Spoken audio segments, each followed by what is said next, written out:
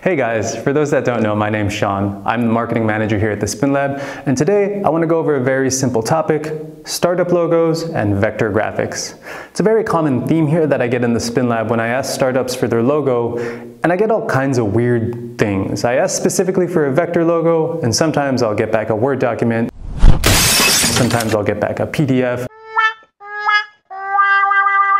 sometimes I'll get back something in MS Paint that was rendered. It's just kind of a nightmare. So I thought I'd try to break down what is an actual vector logo and why it's important in this short little video. So first off, simply put, vector logos are a type of graphic that are infinitely scalable to become big or small, big or small, big or small, big or small, without losing any actual file quality. This type of graphic is really the industry standard for logos in print material. So whenever you see a logo in a magazine or perhaps on a huge sign at a convention, you can be sure that those logos were prepared as vector graphics so that they could be scaled without any degradation in quality. Now this is really important for your startup because your logo should be a vector graphic from the very start. Now how can you tell if an image is actually a vector graphic? Well, it's pretty easy. If you aren't inclined with design stuff, all you've got to do is open the graphic in any application on your computer and just zoom in. As you start to zoom in, if the edges of the graphic start to turn into little pixels or squares, you do not have a vector graphic. That's what's called a pixel image.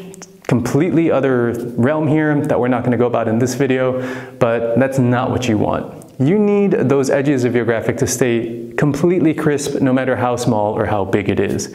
When that happens, you have got a vector graphic. So the question is, how do you make a vector graphic? Well, there's a couple of ways to go about doing this. I myself use Adobe Illustrator, which is the typical program that most designers and print media people will use around the world for anything regarding vector graphics. Anything you create natively within Adobe Illustrator is vector format. So that's your go-to guy. But I get it. You guys are startups. Illustrator is not cheap. And for something like just to do one logo design, probably not the best investment. So just do a Google search. There's a lot of good SaaS-based providers out there where you can produce your own logo for free sometimes or for a pretty minimal cost. So that's how I would suggest if you've never actually made the logo yet and this is your first design. If you already have a logo and the files you have are not vector, then you've got a little bit of a different problem because now you've actually got to create the logo from scratch in vector format. There are conversion programs online available, and they will convert your image from a whatever file type you have to a vector image. However, I don't really recommend this because most of them don't do a very good job. So in this case, you really got to find a designer to kind of help you out. Do a search, see who you can find locally. All you need is someone to basically recreate that logo from a pixel image or a raster image into vector art. If they're studying design or they are a designer, they'll know exactly what that sentence means. Shouldn't be a lot of back and forth discussion. Should be pretty clean, fast, and easy. Some suggestions for this. Here in Leipzig, we've had some pretty decent success with just finding student designers around the various universities that will take these one-off jobs. So check around the universities in your area if you've got them. Another option, since it is a one-off job, something like Fiverr or Upwork, pretty good resource for this.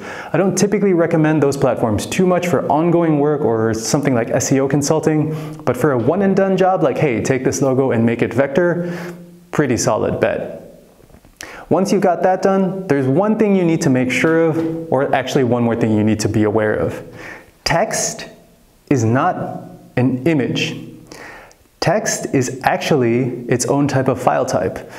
I don't know what this looks like on Windows, but for example on Mac, every font that I use in Microsoft Word or in email or whatever, it's saved as something called a .ttf. That's a text file. That's a text file.